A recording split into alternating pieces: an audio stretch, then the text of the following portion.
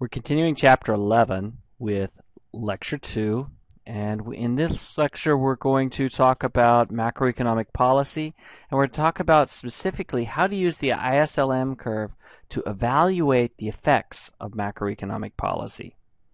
So, first things first, we want to come back to equilibrium and figure out and make sure we understand what the equilibrium conditions are within the ISLM. This is a little bit of a review from Chapter 10. And the first thing we want to do is think, well, okay, what's the IS curve? Well, we have this equation right here, which is the IS equation, which simply relates the actual income that we have, our output that we produce, Y, with the amount of spending that we want. So consumption, investments, and government spending. Remember, we're working in a closed economy, so there's no net exports. And also remember that we're treating government policy or fiscal policy as exogenous. So both government spending and taxes are considered to be exogenous variables or fixed. They're not determined within our model. The LM curve represents equilibriums within the money markets, right? So we have essentially all the combinations of interest and income that cause the liquidity market to clear, and all of the combinations of interest and income that cause the goods market to clear.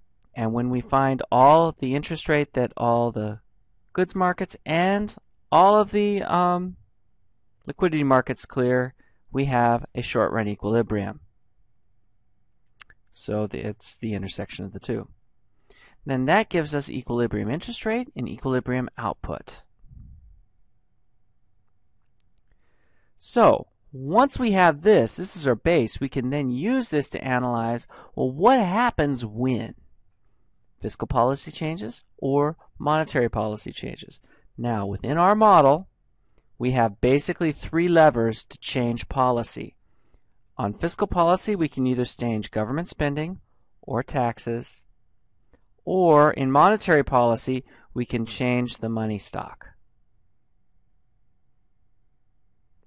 So, what happens if we increase government purchases? That would be expansionary fiscal policy. We have a rightward shift in the IS curve, right? Why? Because that increase in government spending causes what to happen? It causes that planned expenditure function to shift up in the Keynesian cross. When that shifts up, we'll end up with, at the same interest rate, a higher level of equilibrium income, which means the IS curve shifts to the right. All right, and we know how far it's going to shift to the right. It's going to shift to the right by 1 over 1 minus MPC times the change in government spending.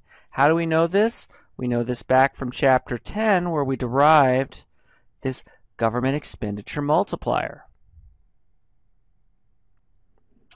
All right, so output and income rise because government spending goes up. Yep. At least in the short run. We haven't talked about long run yet. But because income goes up, we didn't affect anything in the money market. So we have no increase in the money supply. So the money supply stays the same. Income increases.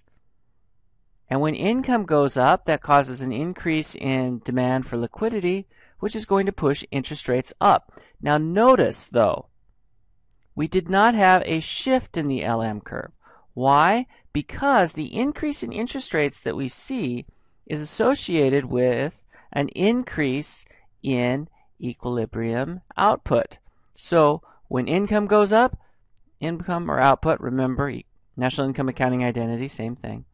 All right. When income goes up, our demand for money goes up or shifts up, and that causes an increase in the interest rate, and that's just a shift along the LM curve. So remember, if we change government spending, we're going to shift the IS curve and shift along the LM curve. Now, here's the thing.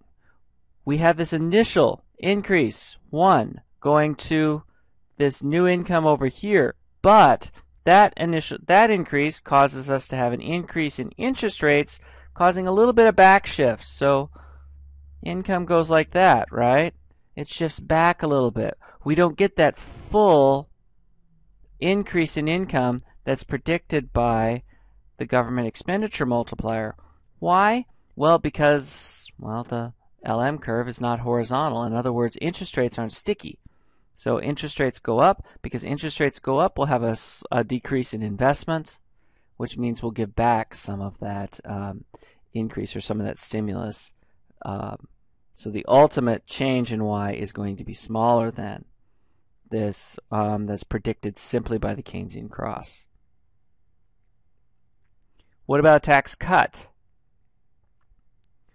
Well, consumers save 1 minus MPC of their tax cut, so the initial boost to spending is smaller for delta T than for an equal delta G. Remember, we found that out.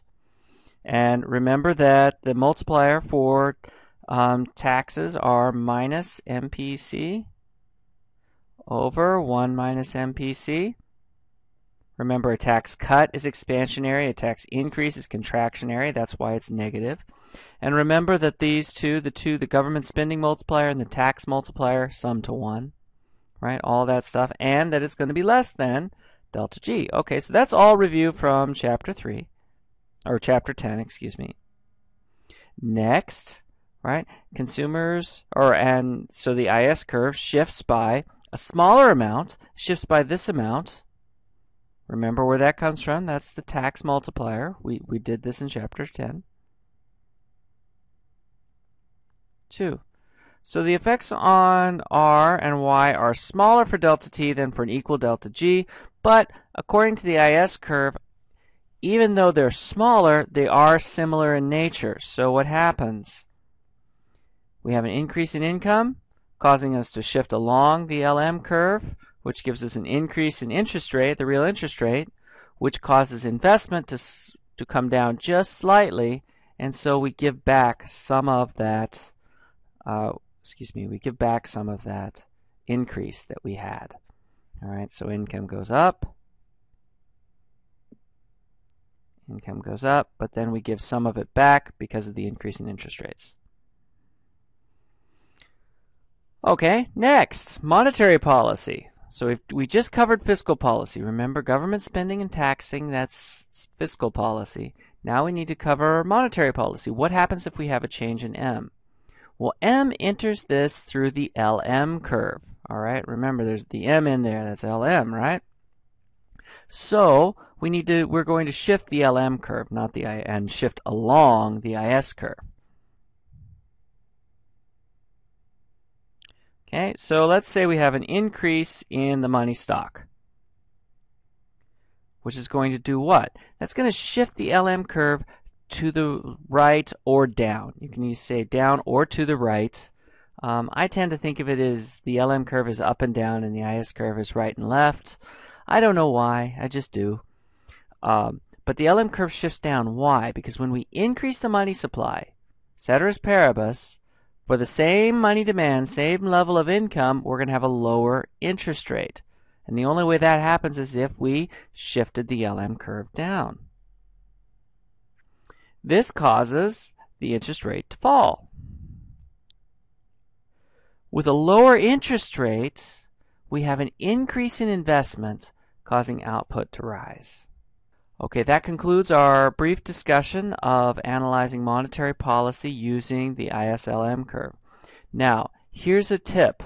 I went through the ISLM curve and did all of the policy variables in one direction. Go back and redo them in the opposite direction that I covered in this lecture. Make sure you can do that. All right, it's just reversing all the logic. It's fairly simple, no tricks. Just goes through and make sure you can do them in both ways. All right? And we will continue in the next lecture.